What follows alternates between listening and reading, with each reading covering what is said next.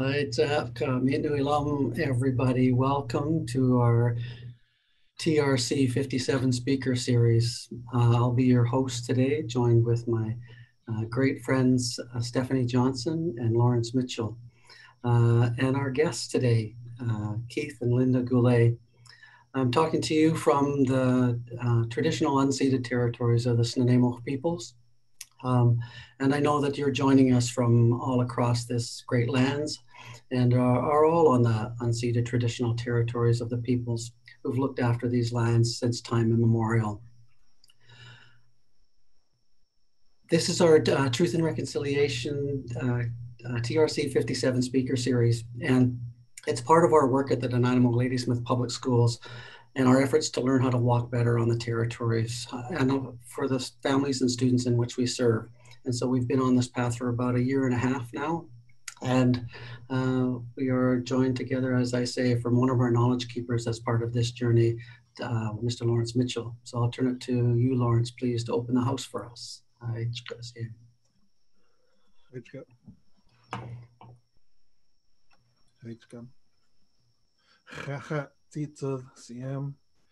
Dihwam I amastau aquillo quam squallowin.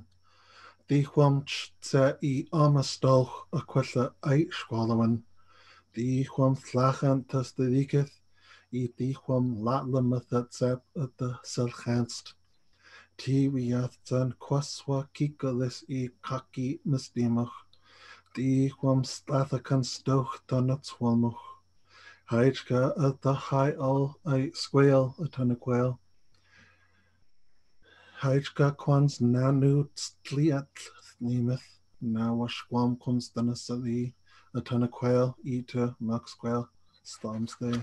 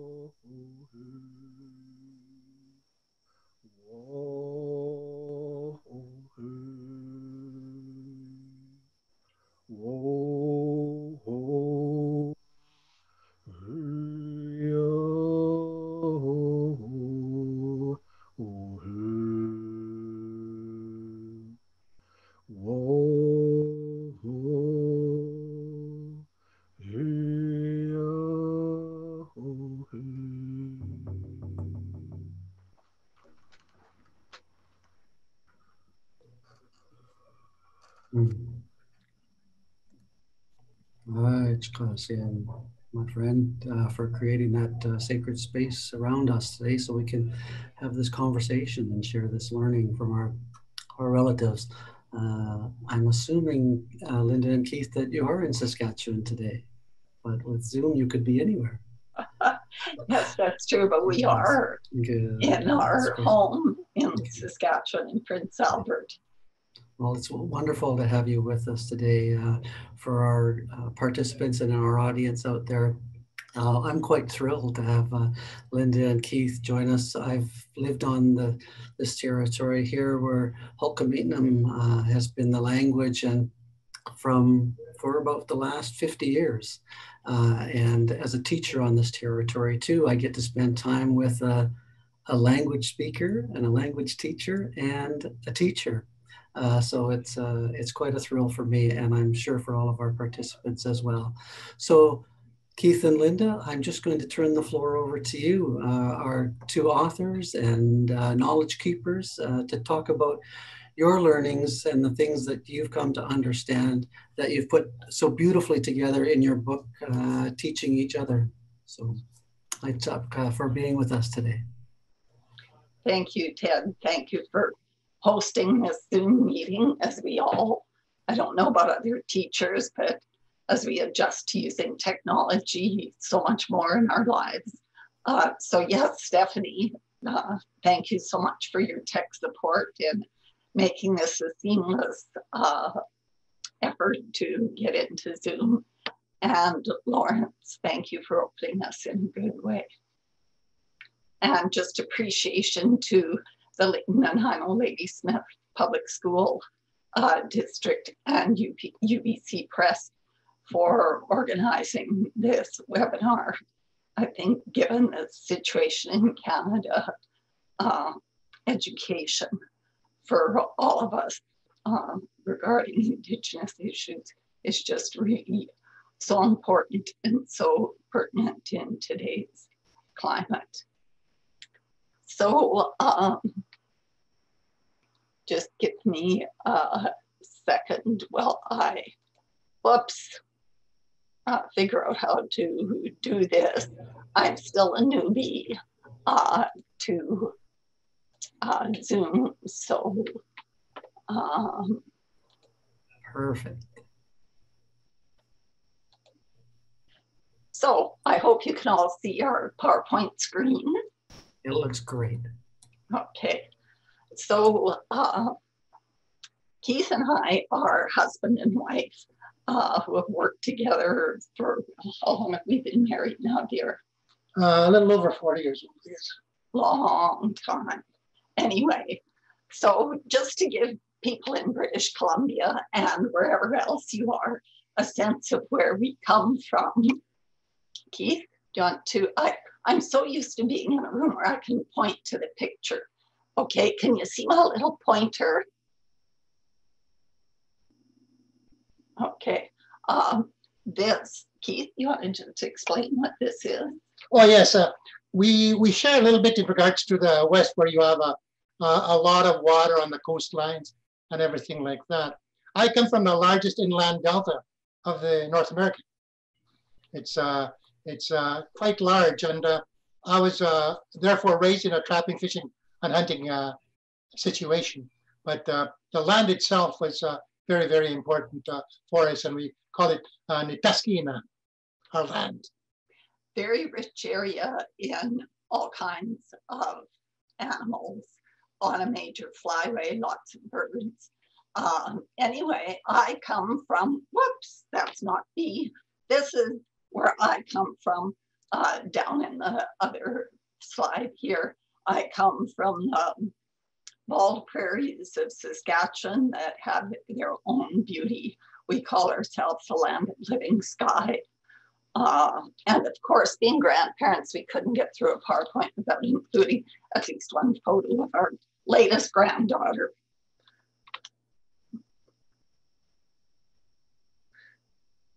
That's you. Oh, that's, it's for my presentation now for who I am.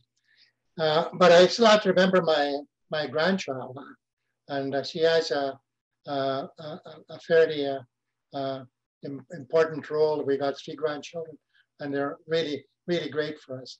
When I was growing up in Cumberland House, we call it Kaminstigumenegoscak, which means, Spruce Island.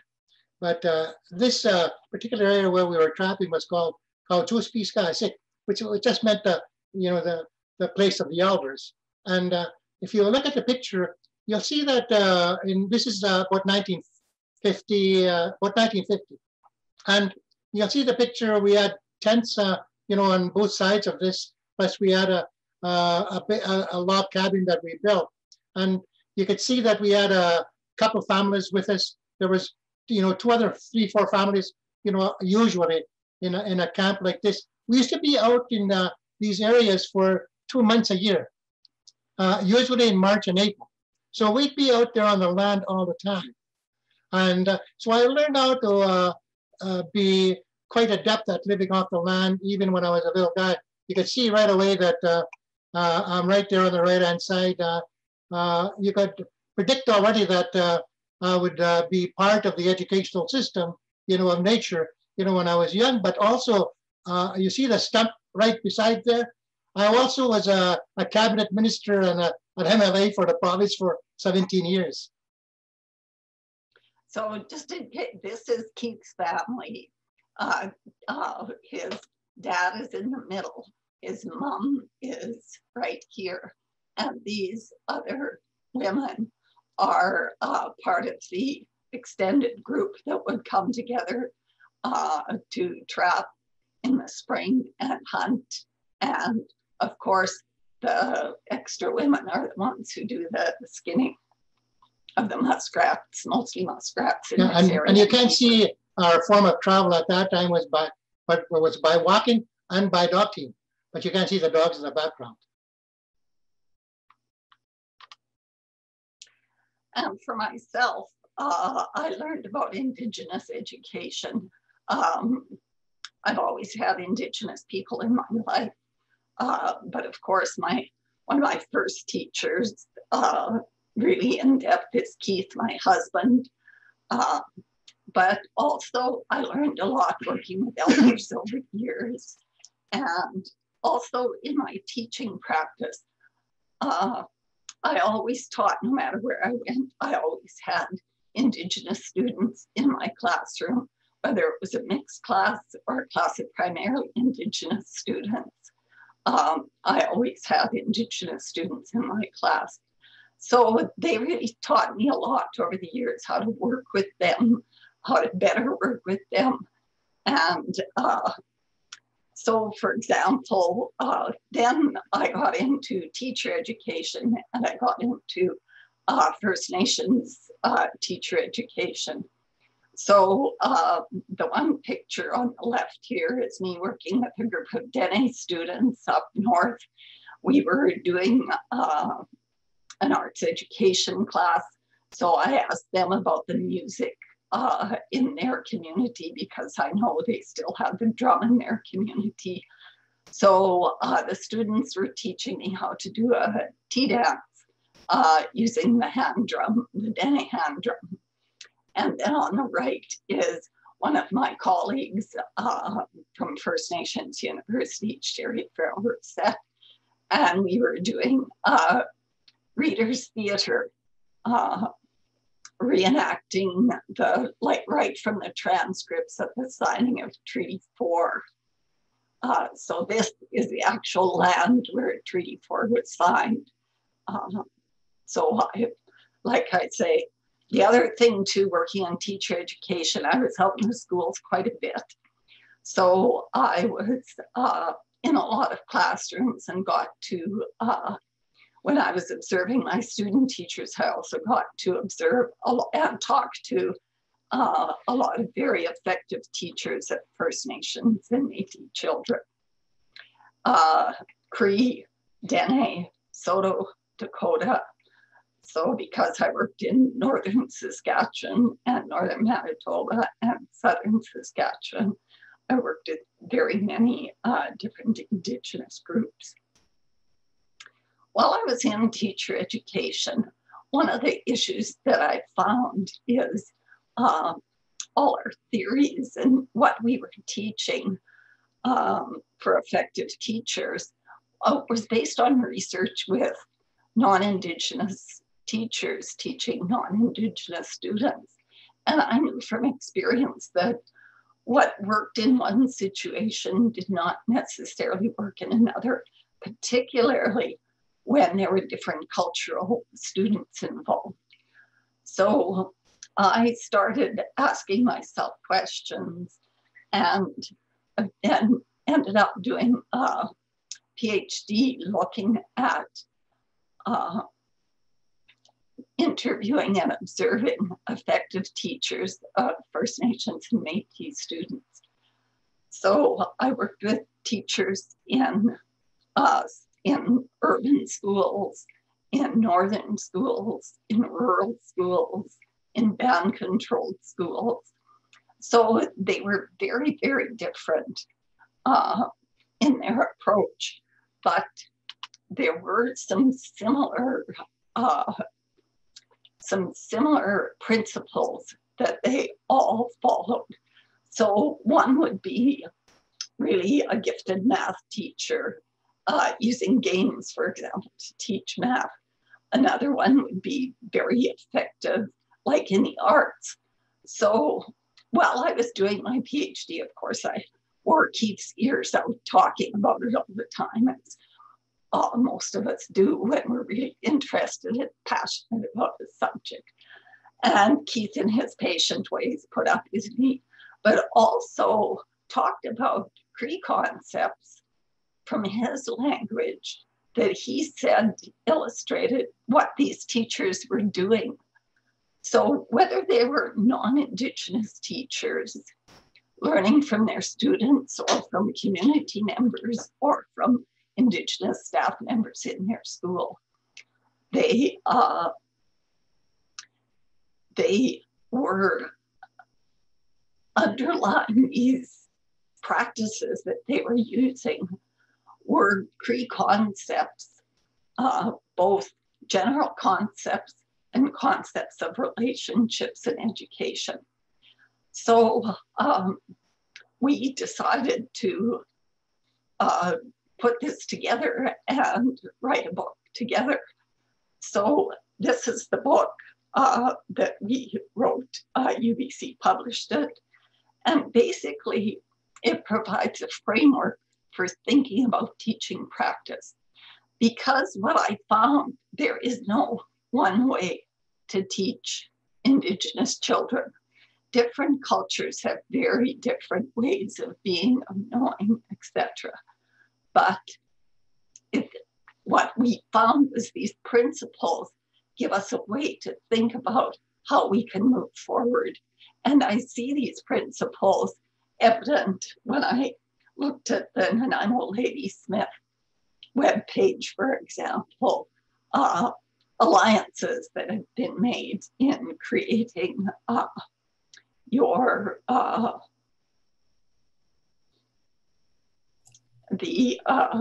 don't know what you call it. I've lost the name. Anyway, our Sayat's framework. Yes, yeah, and but the alliances you have too with the different First Nations and Métis groups in your area. So, you know, like that's a Cree concept of social relationship and how to be with one another. So that's what I mean about a framework. The other underlying thing that was really important for me as a teacher trained in Western theory and understandings was it really helped shift my view from a very content-based teacher to a more relational view of the world. Just another point on the background of the book from experientially. At that time, when I was teaching grades 2, 3, and 4 in the late 60s. You know, by the early 70s, I was teaching Cree at the university in 1973, 74. You know, it was the first accredited course of Cree language at the university at that time. Then I taught, became a Cree language consultant in schools to have Cree taught in 4 schools in northern Saskatchewan. And so I was quite very strong on the language issue, because this was already back in 1973. And later on, I tried to get a Cree and Dene language immersion teacher education program, but I didn't find any money for it. But I was able to get some money to do a regular teacher education program called NORTEP, Northern Teacher Education Program, which way back in '76. So I got that started, and it was a very important thing, and we integrated a lot of the Indigenous curriculum principles and developments of that time. So it's been quite a while in regards to looking at the book. When Linda was asking me questions, you know, I was coming at it from a teacher, you know, from a community college principal, you know, I was also the head of Gabriel Dubon Institute at that time. So one thing that I found is the teachers always talked about respect. You can't teach Indigenous. You can't be an effective teacher unless you respect them. And what that was the counter to our colonial past in Canada. We know, for example, the Truth and Reconciliation Commission heard the stories, so many stories of what happened in residential schools. And of course, that was only one tool in the oppression of Indigenous people in Canada. So colonization is that whole process of taking over and controlling Indigenous lives, lands, and resources. And through that, it rejects and dismisses Indigenous peoples' languages, history, and culture. So when effective teachers talked about respect, that's what they were talking about. They were talking about pushing back against that lack of respect that people have for Indigenous cultures, their knowledge that, you know, if we would have been paying attention 100 years ago, I'm sure this land would be very different than what it is now. So anyway, colonization is a whole other presentation. So I'm just going to emphasize that using language and culture and accessing that language and culture is part of the process of decolonizing.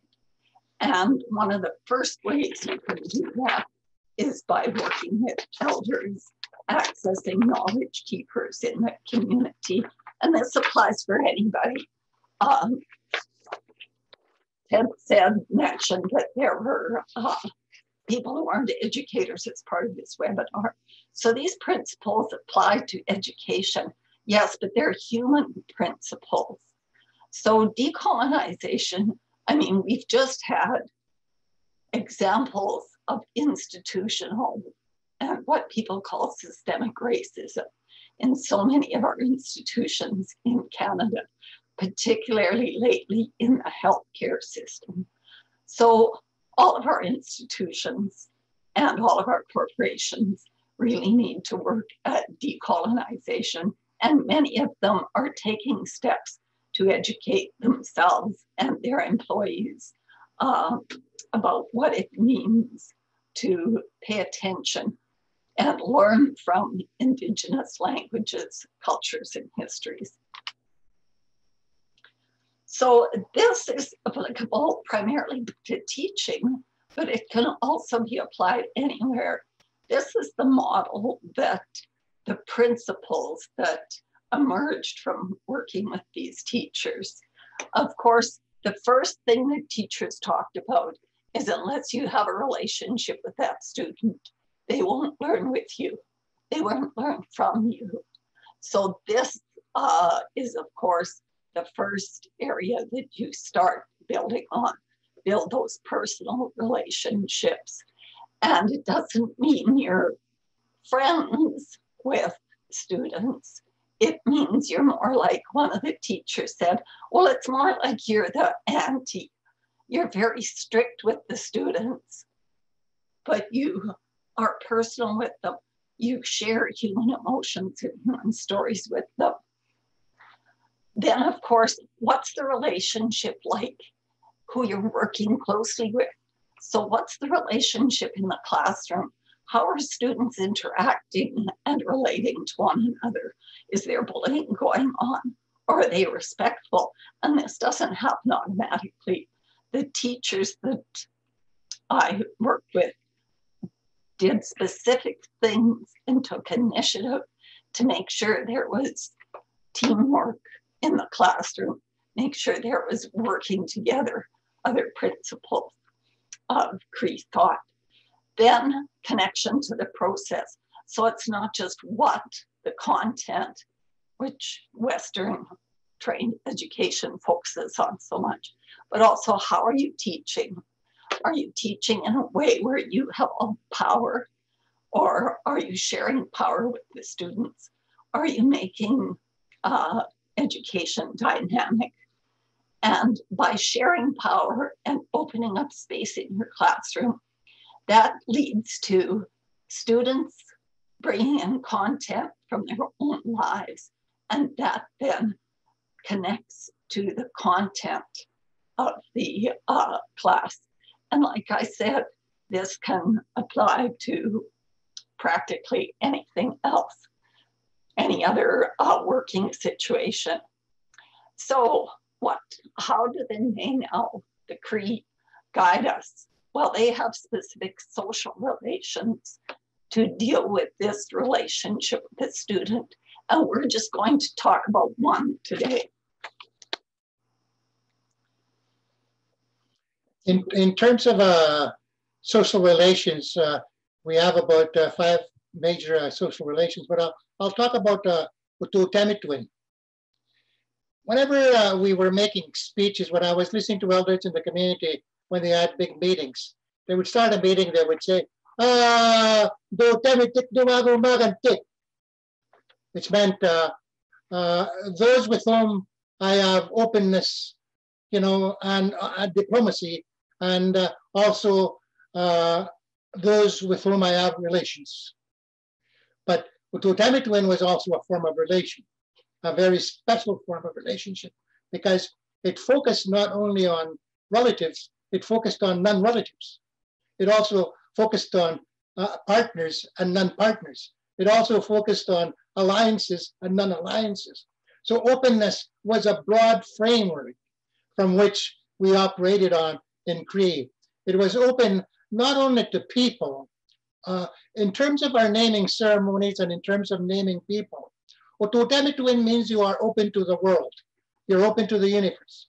And through that, the names start seeing evolve, and they're connected with nature. The sun, the stars, the animals, the fish, the plants. So the naming of who you have identified with personally is already being identified with the world. And in that sense, Temitwin, you could see it in modern terminology. If you look at the clan systems with the Ojibwe, they call it the duodemic structure. And it's very similar to the Cree in that sense. And they formalize their clans. In Cree, we don't. We go down to the individual level and the connection to the world.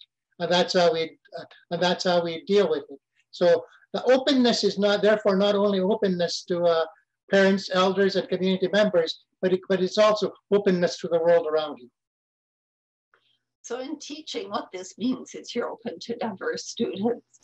And this is a Métis teacher. The picture is of a Métis teacher working in a urban school in Saskatoon. And she was doing a language arts activity with the students. And she had invited us to take photos.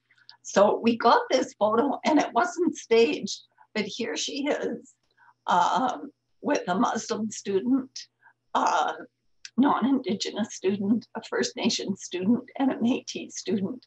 So it's open to all. The other thing they're doing too is sharing food, which is so important in Cree culture. But also this openness means that you're open to sharing decisions with others. So sharing decisions with students, with parents, with elders, with community members. So just opening up your classroom I'll add one more comment on the openness idea. In modern time, a lot of people have translated that to mean friendship, but it's actually a form of openness, because you have to be open even before you start friendships. It's openness from the beginning, and so sometimes roughly it's translated as friendship, but that's it's also in broader terms an issue of diplomacy at the higher levels. And that's what I found working with Keith with Cree concepts. You could translate it into an English word, but like the English word does not capture the understanding behind the term.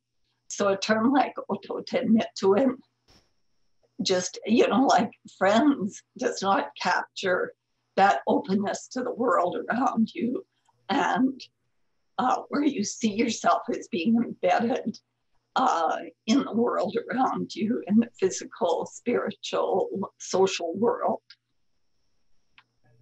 So remember, we said, relationship with student and relationships in the classroom or in your team. Okay. So there's a couple of Cree concepts we're going to talk about for how do you build relationships amongst the team you're working with or the class you're working with. In this case, we have the concept of Wichiituin, and this happens in the classroom, but it also happens historically. I'm doing a PhD on the issue of land, the Cree concept of land in our area, and also the history of the dispossession of land in Canada, in parts of Canada. And I knew that when the first people met with the Europeans, we had to do certain things by supporting and helping each other, not only with trade, but other aspects as well. So Wichiituin is a very foundational element in regards to the thinking of the Cree. We're always helping each other, whether or not they are partners or relatives and so on. So you have this Wichiituin concept that is based on really the strengths of our people and how it extends outward. This helping and supporting each other was really modeled for us on a Soto or Ojibwe school that I was doing a workshop in, and we were broken up into small groups doing drama. And anyway, we had talked about some of the health issues the students were facing. But we always try and work from a strength-based approach. So we asked the students, okay, what are the strengths of your community? And this group said, oh, we know. And so this is where students are showing us, demonstrating to us their knowledge, their Indigenous knowledge of their concept of their community. And I don't know if it's clear enough, but there's 4 students. There aren't any chairs propping them up. No.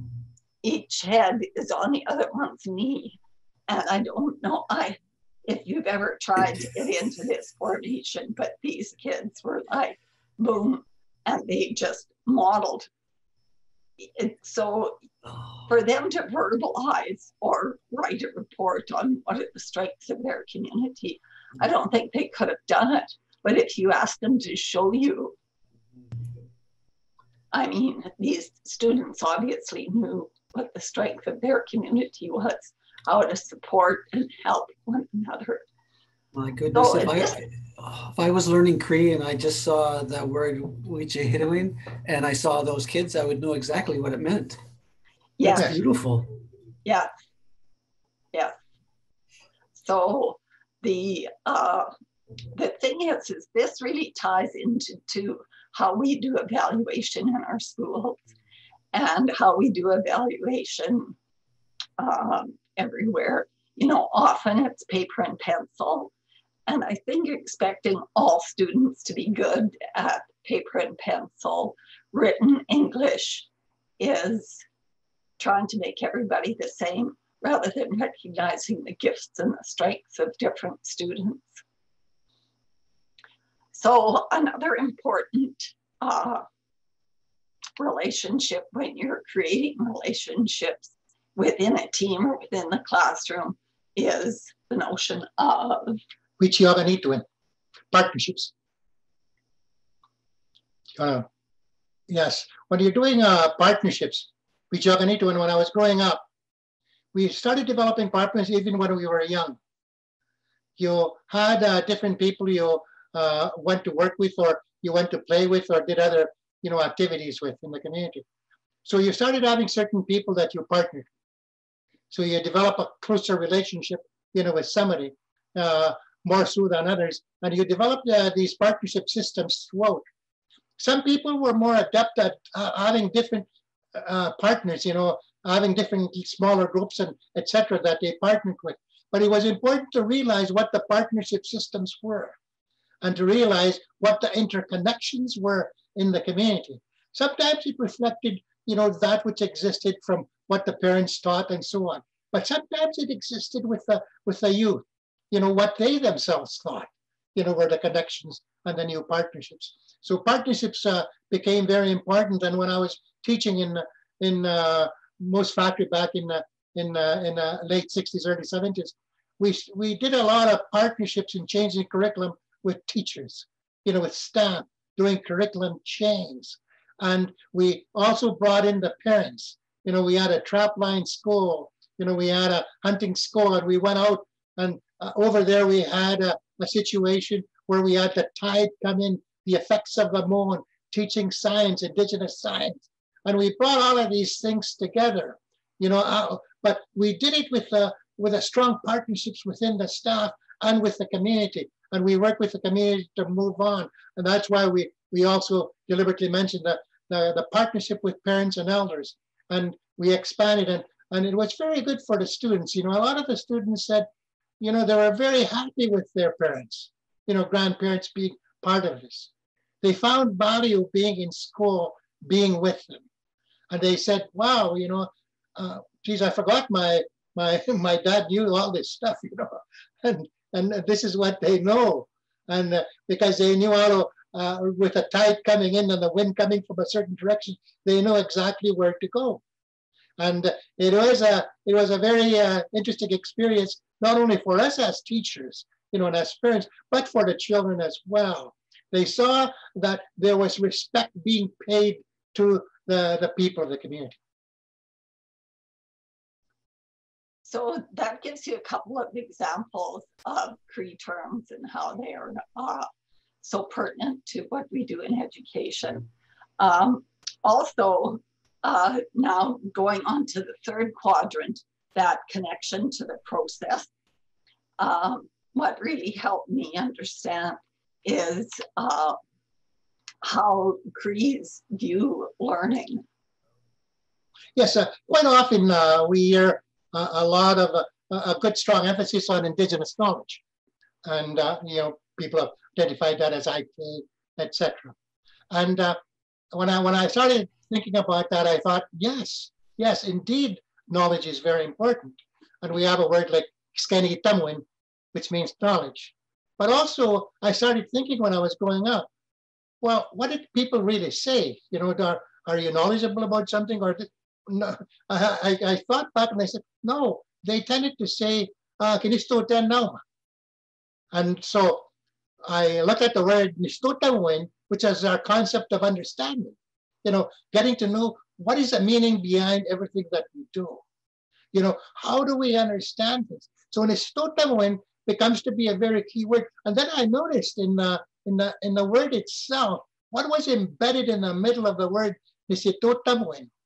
And then I realized that kiskinaumatowin was not only thinking about something, it was, or thinking about it in contemplation.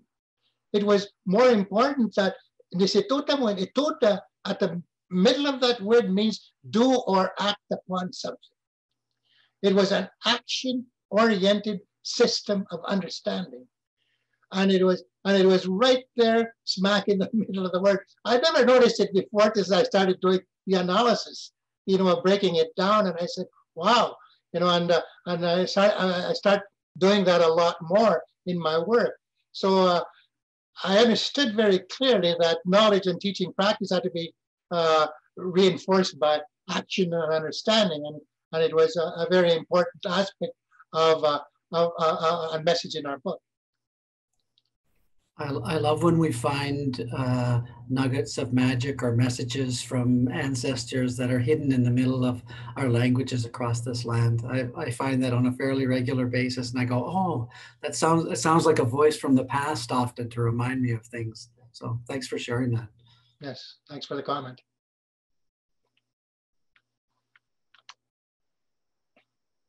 We also have one of the essential things on philosophy is the idea of life and survival.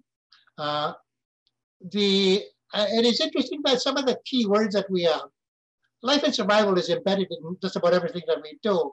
But when you look at the word in Cree on Pimacho, we have a general word, life for survival. But if you look at key words like Pimote, Pimpata, run, Pimiska, paddle, Pimina, fly, Pimusne, throw, all of those words have at the beginning pim, like in the essence of life and survival. Again, there is an interconnection with action and activities embedded right in the language. So it was a very, very important way to look at it. And again, another example on action. We need action and interaction. And it is not only action amongst peoples, it's looking at the action and activities of all life force beings. Of course, in Cree and other indigenous people, we include the sun, the moon, the stars, and all other aspects that some of our classification in English is a little bit different, like rock is considered, a life force. And so we have all of these things, and also spirit forces, even such things as ice and etc. Some of these are a little bit of a variety in different indigenous languages, but in general, you see this life force system extended beyond what we would call anthropocentrism, a people-centered approach to a more inclusive, all-around approach, of the universe, of the world.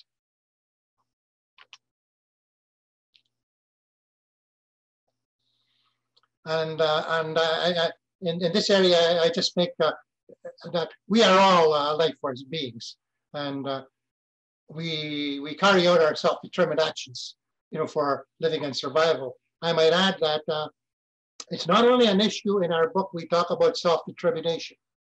You need to combine your forces with a system at large.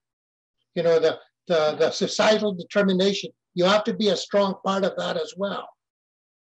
And also what we call in the middle co-determination, where we have partnership systems, getting together systems, to get certain things which I have labeled in the book co-determination. So it's done at 3 levels: at self-determination, co-determination, and societal determination. So action is very important in the process, as is interaction. Just another example, we look at interactivity, and we look at an important word like witamatuin in here, the very first one. It's sharing, every day we tell stories to each other. You come into the classroom, sit down, or you go to the cafe and sit down and talk. You're sharing information about what happened in the election last week, or what happened, in the classroom last week, etc. So we have what we call witamatuin, because a lot of it are also very personal stories, about what's happening. But the next one is wichituin, helping. We've already mentioned that, helping, supporting each other, and also sikascatwin. It's supporting somebody, especially when they're in deep distress. If something happens to them, and I go to different situations, somebody has, something terrible happened to them, and our people come together to support, and we call that sikascatwin. We help and support each other, and also we work together. Witakaskemitwin is the last one. So again, to emphasize, we need all of these action, interaction, and understanding when we're teaching the knowledge base to the students.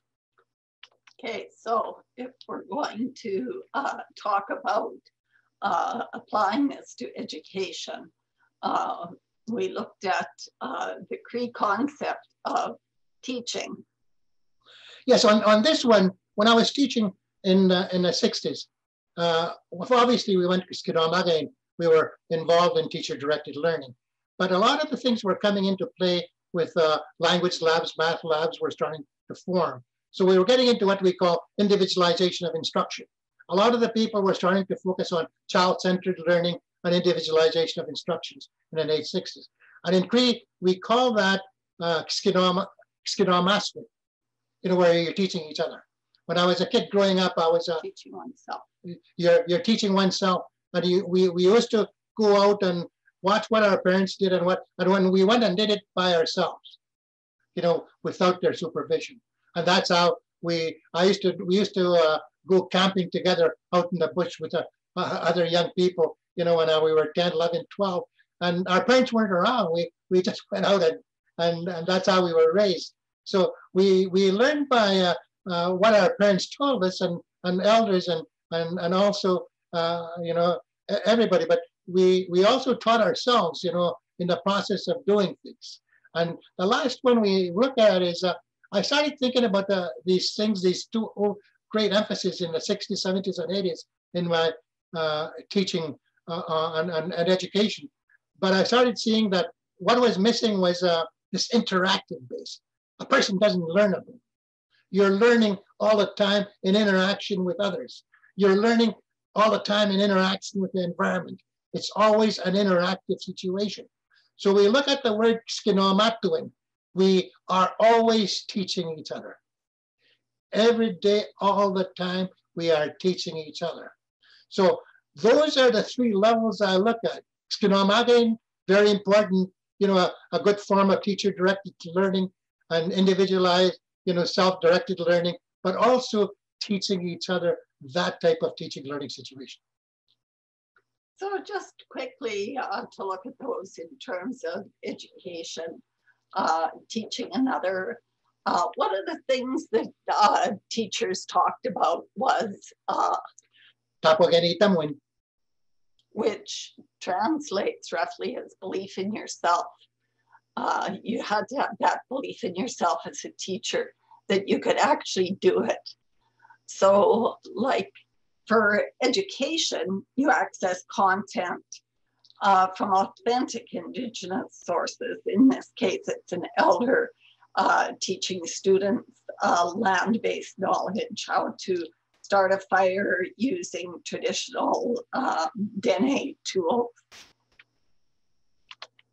Yeah, so first the elder teaches or shows her how to do it, then she tries. Teaching oneself, there's an important concept too in Cree, which is, do you want to say it? Kiskinaumatowin. No, this one here. Oh, Tipanimiswin is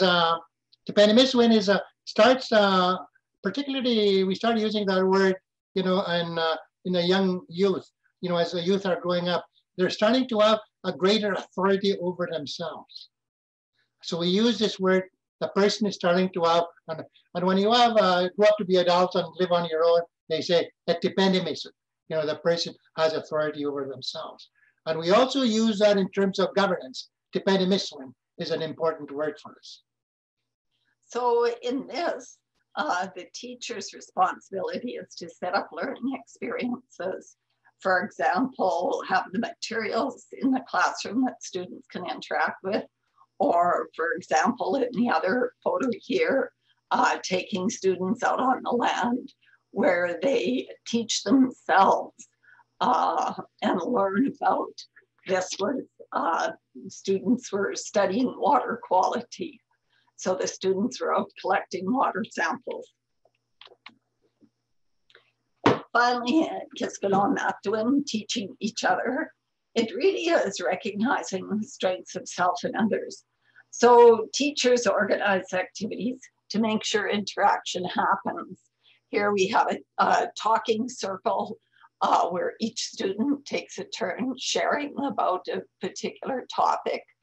And here we have a group of students doing some group work together.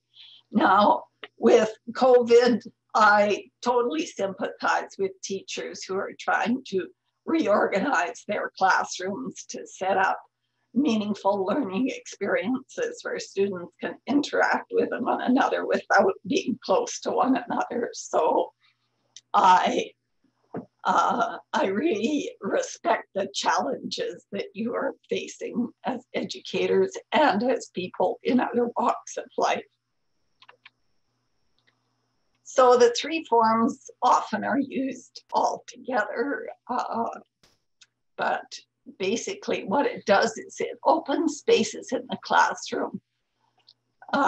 Teaching oneself and teaching each other open spaces in the classroom for students to bring the knowledge and understanding of their own community and their culture as they live it into the classroom.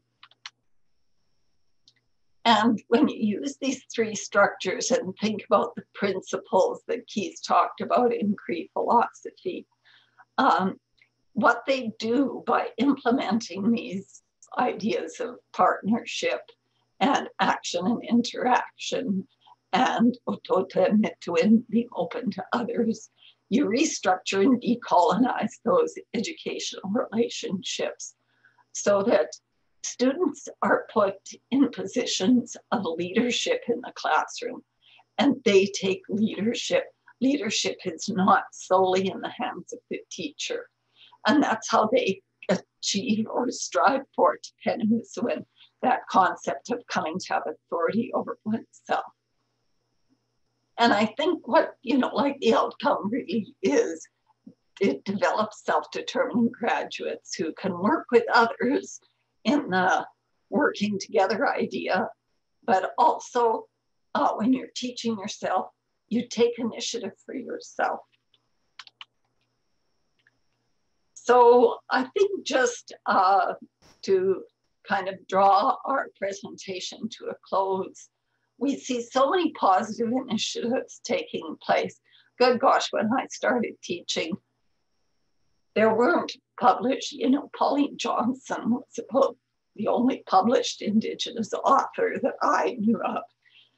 But we've come so far in having Indigenous authors, Indigenous playwrights, different people who are, now we have some content, some good, authentic cultural content to draw from. We don't have to use that stereotypical pan-Indian materials. So I think when students start teaching teaching themselves and teaching others, they learn how to express themselves. And creativity is so important for young children to really feel that spiritual part of themselves and connect to their little spirits, where they just really enjoy and are having fun with what they're doing, because that enjoyment and that emotional connection to learning, they now know that that really helps in memory and remembering what they're learning. So just to have, this is a picture of a group of students from Black Lake who did a puppet show on self-esteem. And it was unbelievable in 2 weeks how it really helped them overcome shyness in the classroom and got them working together in a really, and having fun together in the classroom. So we just like to wrap up our part by sharing this word. I got 5 minutes, it says. No, 10. We're going to get 10 the last word. 10 gets the last word. I was going to explain that for a whole philosophy of Oasis, but we'll leave it short. I would like to say this much at the beginning. You mentioned, you have teachers and others. Mm-hmm. One of the concepts that I did include was kiskinaumatowin, which was the building of alliances, inside the school and outside the school. Very, very important. I saw you when you were explaining to me, Ted, about the word sietya, the word that was used in there. That, when you're coming together and combining together in many forms, it is a very, very, it builds strength. It is a base that you can work from. It is not only an individual, a small group, it's a broader scale approach. And it's a very important aspect of educational development. But we always have to go back to focus on the child. So we have to look back at awasis, which is our Cree word for child. And it's interesting again, when we look at that word, it tells us something. That middle of the word means wasu. It is a word that means that it shines or gives off light. Our children shine, they give off light to us, from a Cree perspective.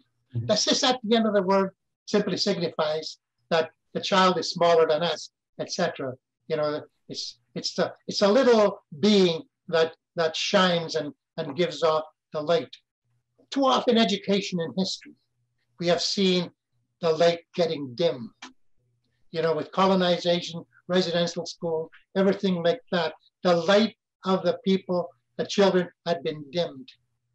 What you are doing now is to bring back the light. To bring it so that the children are shining, so that indeed they are excited, they are moving in a dynamic fashion towards the future. However, beautiful. I love that final slide for us too.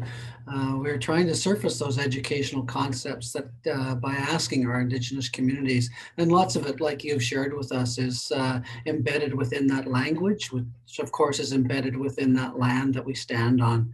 And so it's encouragement for all who've joined us today that seek out that language that's underneath the territory that you stand on, that comes from that territory, and find those things like oasis, where the light is embedded within the words, and those concepts are embedded within those words, because I think it gives us an opportunity as an organization to become stronger and to become better on behalf of the next generation that's coming, right? So that we do a good job for them.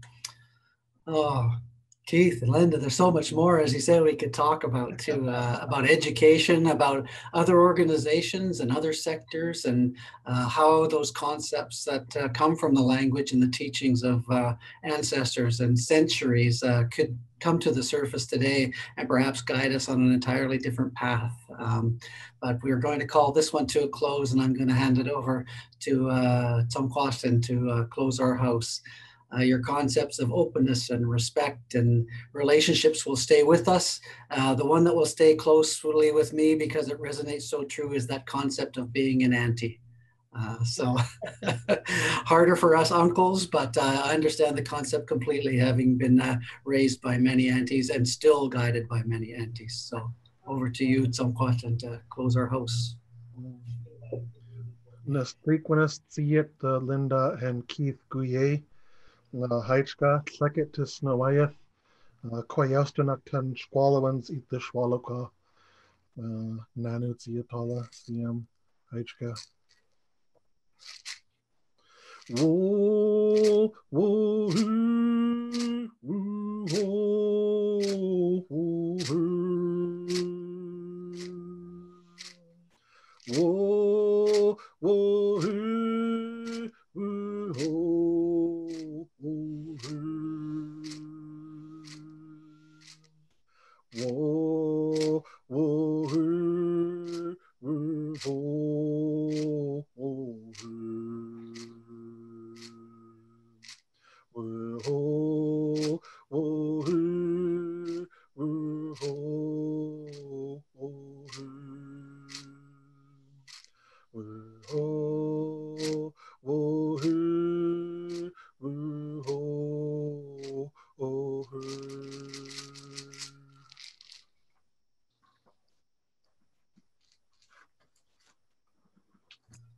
Thanks for joining us, everyone.